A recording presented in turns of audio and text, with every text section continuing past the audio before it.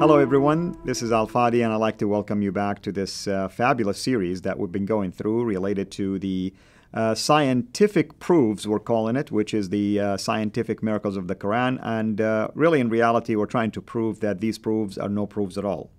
And what we're trying to do also is to help our Muslim friends to, for the sake of Christ, to stop using these arguments that really are meaningless. In fact, we have been discovering even errors in them, and we've been revealing these errors as we've been tackling them one by one. The bottom line is this: we love you so much that we want you to please, consider at least looking at the Bible rather than to try to convert the Quran into a scientific book. Because when you do this, all you're doing is you are allowing everybody to poke holes in these arguments. And obviously, I've been doing this series with my dear brother, Jay Smith, who's with me here in studio. And now we're going to talk about another one of those so-called scientific miracles of the Quran. Jay, welcome back, brother. Well, it's good to be here again. It's fascinating, Al Fadi. We've been going through, and we've already done a good 7 of these supposed miracles. Have you noticed in every one of these supposed miracles, we found an error?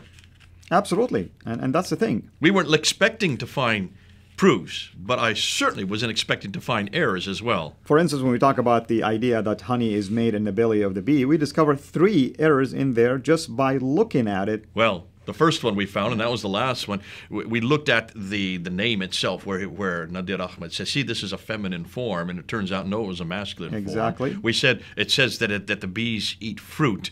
No, they don't. They eat nectar coming from a flower. That's and right. Then it says that the honey is made in the abdomen. It doesn't not made in the abdomen at all.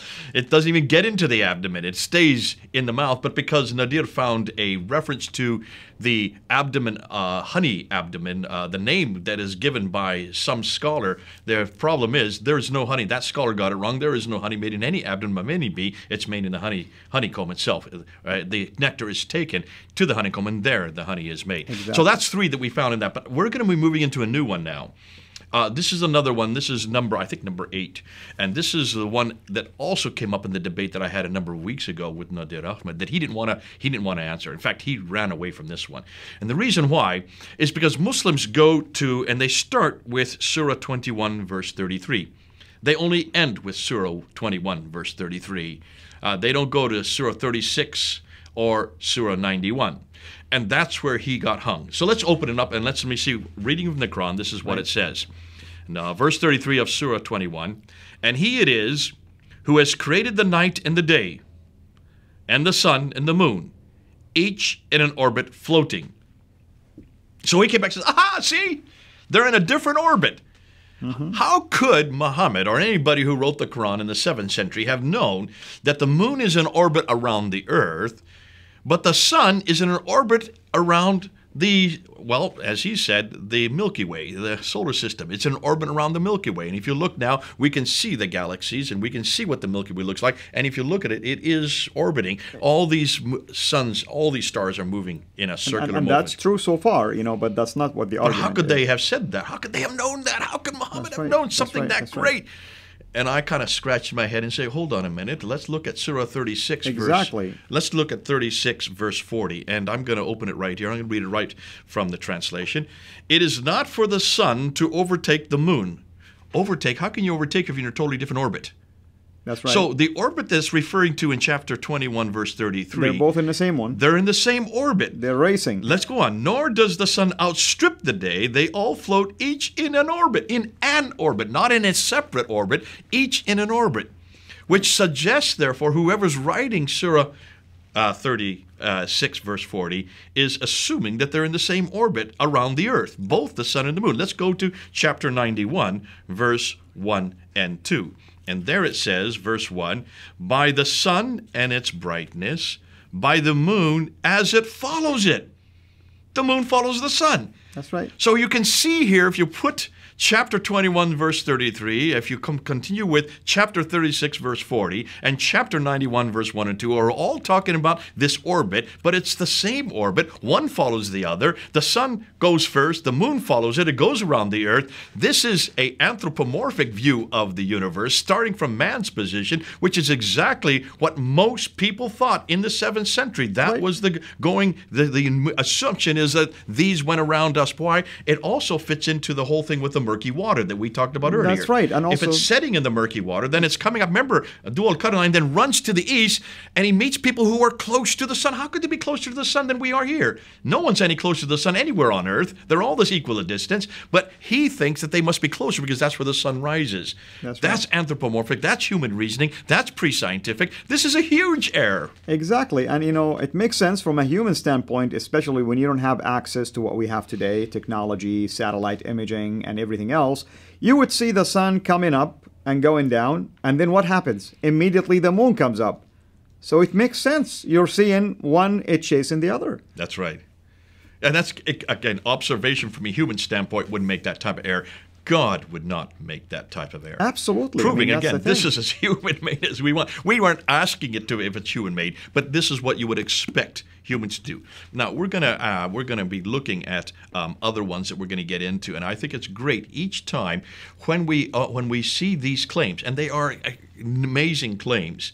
In isolation, they could suggest, if you were just starting with chapter 21, verse 33, it could suggest that maybe there are two completely different orbits. What orbits? Try and see what else the Quran says. In chapter 36, chapter 91, it's really an orbit where one follows the other, one chasing the other. In fact, one, the sun, preceding, the moon following. Fascinating to me because you've also been in the daylight, and you've also looked up and you can see the moon in the daylight as well. That's true. So that would already eradicate that error from a human standpoint. Why didn't the writers of the Quran notice that?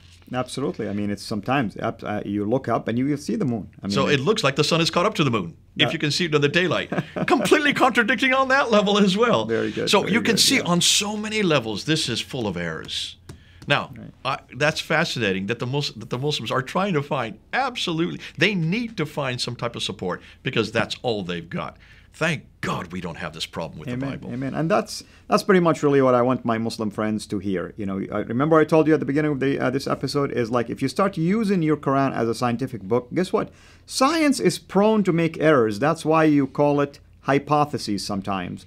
You start with a hypothesis, you do research, you hope that you're correct, but someone down the road going to come back and say, well, your hypothesis is wrong. We have another discovery now. That's science. I mean, God gave us that wisdom to be able to continue to be creative, to discover, but that doesn't mean He intended for us to use, for instance, the Bible as a scientific book. If the Bible is a scientific book, I can tell you right now, anyone can poke holes in anything in there because the Bible speaks from a human perspective.